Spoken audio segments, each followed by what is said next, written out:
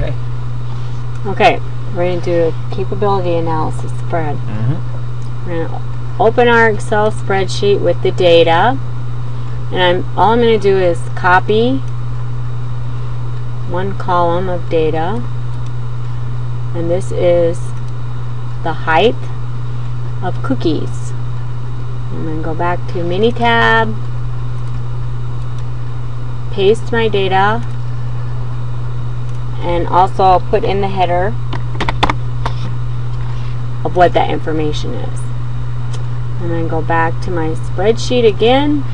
This time I'm going to grab some more data, which is weight of cookies. Go back to MiniTab,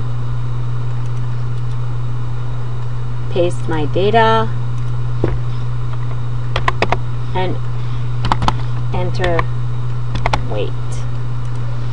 Okay, hang on a second, I gotta grab my parameters.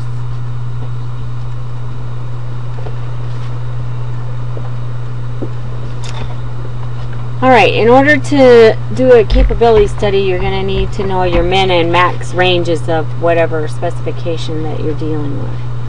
Right now, we're going to go up to Stat, Quality Tools, Capability SixPack, and Normal. What I'm going to do is, I'm going to do the height first. So I'm going to click on height, select it. I want a subgroup size of 1. I want to compare each single one. The lower spec for height for the data that we're using is 9.75 millimeters. So I'm going to put that in the lower spec. And the upper spec for this height is 12.25 millimeters. And that's all I have to do, and click OK. And up pops my capability chart. So I'm going to minimize this for now, and we'll come back to it. I'm going to go ahead and do the weight. So again, I'm going to go to Stat. I'm going to go to Quality Tools, over to Capability SixPack, to Normal. This time I'm going to choose Weight by clicking on it and select. Again, I'm leaving the subgroup size at 1. I need to change my lower spec to 32 grams for weight and 36 for the upper spec, and click OK. And here's a capability chart. Now we're going to look at this, Fred. Okay, let's go to the weight one first. I'm going to blow it up. All this is the individual chart, which is the graph of each of those data points that was in my spreadsheet, and this would be the mean of those data points. The moving range is the difference between each point. I don't use this part. And the histogram is what I use the most. Here's my lower spec limit that I put in, and the upper spec limit over here, the 32 and 36. As you can see, it has kind of some odd distribution with some tailors out here on the high end. So we would like a little bit better weight distribution, obviously, within the upper and lower spec limits.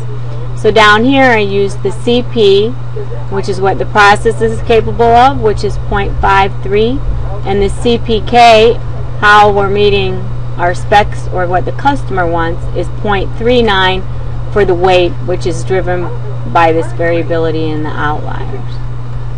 And over here you have standard deviation of 1.2. Those are what I use off of. So I'm thinking that's not particularly good, is it? No.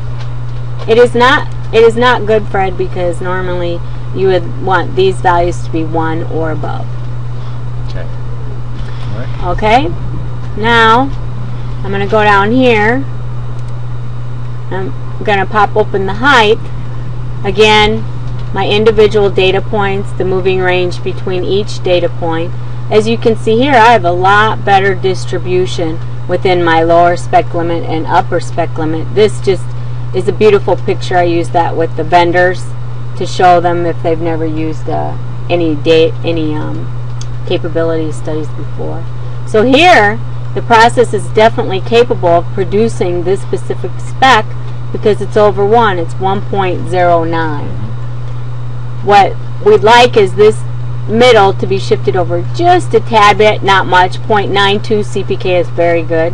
Obviously 1 or above is what we're looking for. So they're almost there with a little bit of shift down more towards the center.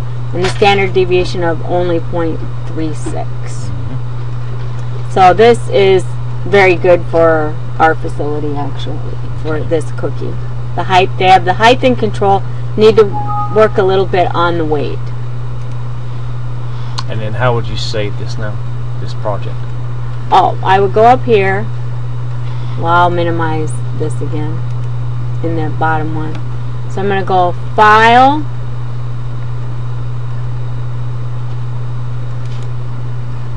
Save As, and wherever I want to save it, to my desktop.